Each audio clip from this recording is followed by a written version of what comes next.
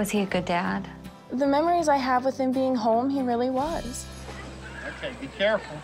Well, He would take me out to the movies. We actually had an old Nintendo 64, and he would plug his controller in and leave mine unplugged and make me think that I was the one winning the games.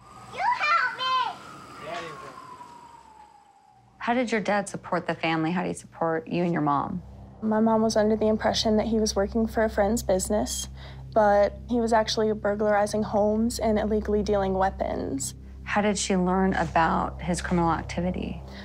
Pretty much when he was arrested. I actually had to see him once a month, so I still had contact with him. It was court-ordered. Even with your dad in prison, it was court-ordered for you to visit him? Correct.